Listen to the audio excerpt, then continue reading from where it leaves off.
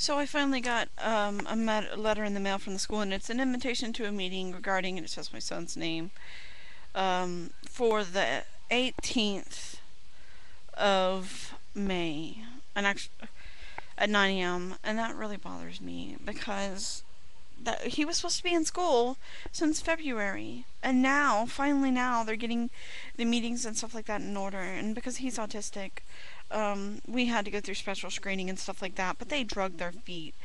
I mean, like, literally drugged their feet. And so this is like a day before school ends.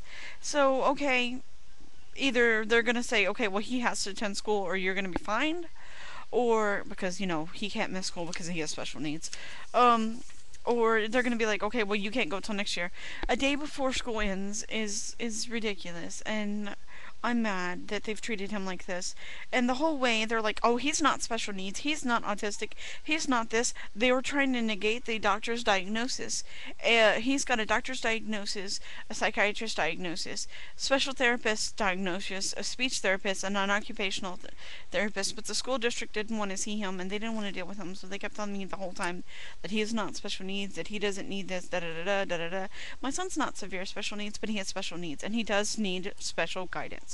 Um, Other 3-year-olds, you will tell them, hey, line up against the wall. They may choose to do it, they may not choose to do it, but Lath doesn't understand that you're talking to him to tell him to line up against the wall. He will stand off into space like he's in his own little world, and that's why he's special needs, or one of the reasons, that he needs help, because let me get the right acronym. The ECP/PREK Center. It's the Early Childhood Pre-K Center, which why they abbreviate. Never mind. But anyways, so the Early Childhood Center is supposed to get him ready for school, like school. So whenever he goes and he's 5 years old and he has to go to elementary, he's supposed to be able to function at that level. He's functioning at a 11th-month-old level. So he's not going to be ready for school, and he's 3.5.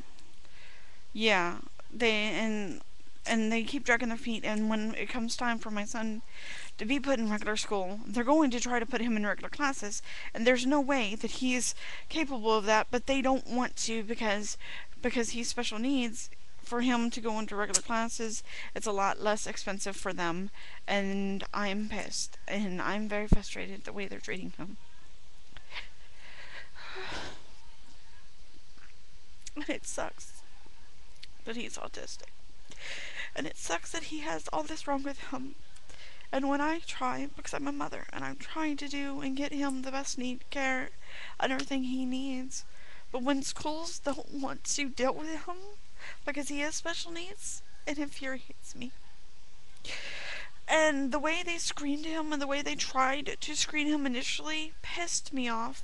You're supposed to lay down, and I think I talked about this in one of my blogs, you're supposed to lay down 3 things. I've got a candy, and I've got like a toy, and I've got a soda. So they would lay down the soda, and they would lay down the toy, and then they would lay down the candy. And then they'd go, which one are you supposed to eat? Instead of having everything laid down and letting him choose, they would always ask the last thing. They would be like, okay, let's lay down the piece of paper, the mouse, and the keyboard. Which one do you type on? And because that's the last thing they were touching, he would always pick it up. And then if he didn't pick it up, they would kind of push it towards him. That irritates me to no end.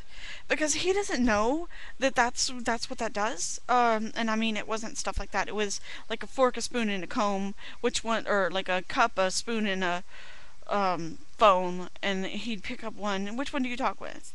And stuff like that. It's more basic things that he can identify and know what to do. They would put a shoe underneath the table and go, let's go get the shoe underneath the table. They're supposed to have one on top and under. That way you can tell which is under and which is on top. That way it's supposed to tell if he can tell under and on top.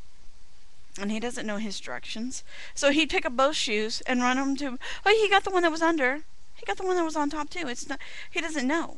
So then they brought another kid in, and it was supposed to test how he interacted with other kids. And he got, like, here, like, he was near the other kid. But it's not like he was playing with the other kid. He wasn't like, oh, let's drive cars together. Lath was playing and the other kid was there. Lath would walk over the other kid because he didn't understand that the kid's there. And he was there for him to play with. Lath wasn't playing with the kid, but because Lath was playing in the same area as the kid, they counted that as him playing with the kid. That's BS. They guided him through the whole interview, and I hate it. They put him on a new medicine. They put him on clonidine, because initially, whenever this whole, like, I really started getting stressed, he was only getting 2 hours of sleep, and I was only functioning on maybe 30 minutes, not hours. But, so then they bumped it up to 6 because they put him on the Risperdal, and now they bumped it up to 8 with the clonidine. But oh my god, he is hyper as... I don't know if the clonidine has like a stimulant in it, and that's what makes him crash to go to sleep. I don't know what the fuck is going on, but I hate the clonidine. He is way worse. Monday was his therapist, his speech therapist and occupational therapist, and I took him Monday, and Monday, he was just, oh my god. They had to come out and they're going, are you sure you gave him his medicine? And like his, Robert is his speech therapist. Are you sure you gave him his medicine? Has anything traumatizing happened in his week? You know what? Because he has behavior spikes and stuff like that, every time they're like, has anything happened in his behavior? Has anything changed? That bothers me. For them to ask me if you know, anything has been different or has changed, it just, oh. So now I've got this meeting, and it's before the end of the school, and I hate it. And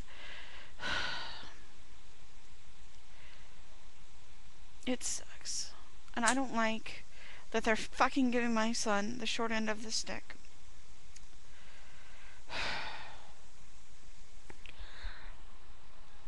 I don't like it at all. And this is not a candy bar for people who are wondering if I'm on my diet. It's a Fiber One bar. And I have diet soda. I'm still on my diet. I'm not losing any more weight though. So yeah, that's how that's going. My diet is not good. I've increased my fiber intake loads. I've been eating fiber bars and fiber cereal and fiber breakfast snacky type things and spinach and broccoli because the doctor said I was not getting enough fiber and maybe that would help. It's not, so now I've got to start eating parsley because that's a diuretic, because apparently I'm retaining massive amounts of water, so I've got to start eating parsley and avocado, which apparently is very fatty for you, but I've got to start eating parsley and avocado and black-eyed peas, and I'm just going to be like, I want McDonald's. I want, actually don't want McDonald's. McDonald's is vile. But I want fries and a nice Swiss cheese with mushrooms, grilled mushrooms. Hamburger. Num num. But I'll probably get stuck with a stupid turkey burger on wheat bun. Bleh. Yeah, so, yeah. I just thought I'd update you on my son's situation and what's going on with that. And an 8-minute video just about a stupid letter is not fun for you. Bye!